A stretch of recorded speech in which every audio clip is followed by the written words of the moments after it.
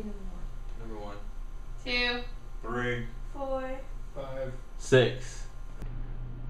Today I'm going to talk to you about a vacation I took to Cancun in 2003. A lot of people like to go to Cancun that are young. They like to go party and drink and forget about everything that's normal in life and enjoy themselves.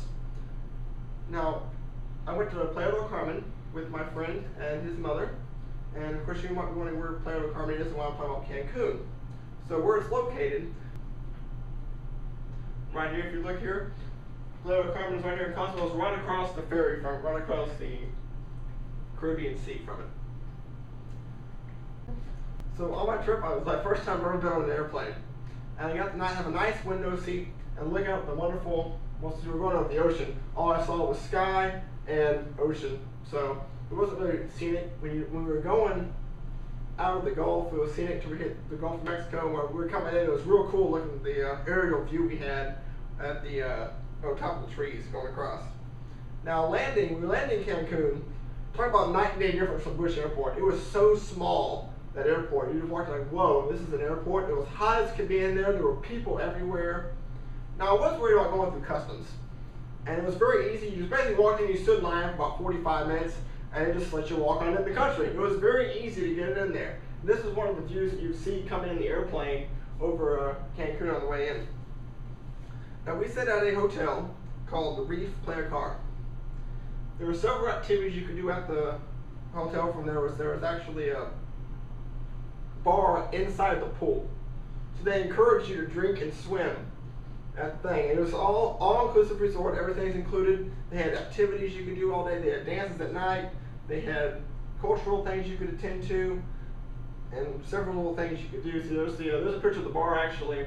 And on one of those things on the right-hand side there, one of those seats, I ended up sleeping there one night because me and my buddy got too drunk and Mom would not let us sleep in the room. So for punishment, we needed to sleep by the pool. So there's the bar, and those we slept for one of the nights we were there.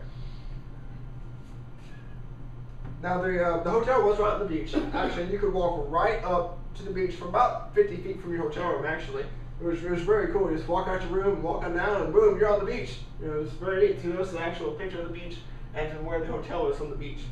And actually, there's a main hotel, a bunch of little shacks out towards the beach that you can actually stay in.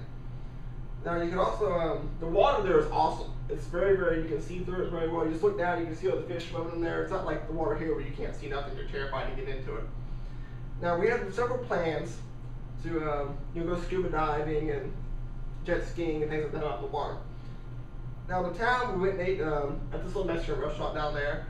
It was a short distance from the hotel, so we just walked. It was like half a mile to walk. And you see there's some like things in the city, what it looks like down there. Big difference from how it is here, how it is.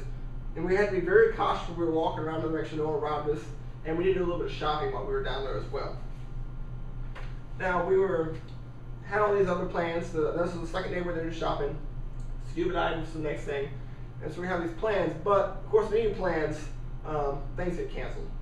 And things happen, such as Hurricane Claudette happens.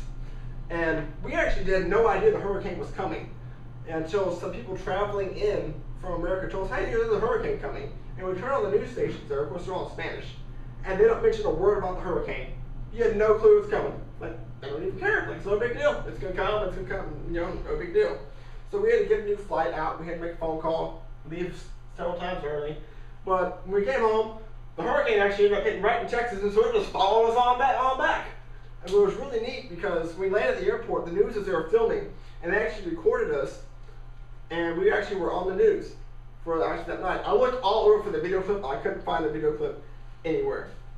In conclusion, we had a very fun trip planned. Things that worked out quite right, but we had a good time when we were there. Got to do lots of neat things we've never done before, and we always got to see a nice sunset just like this.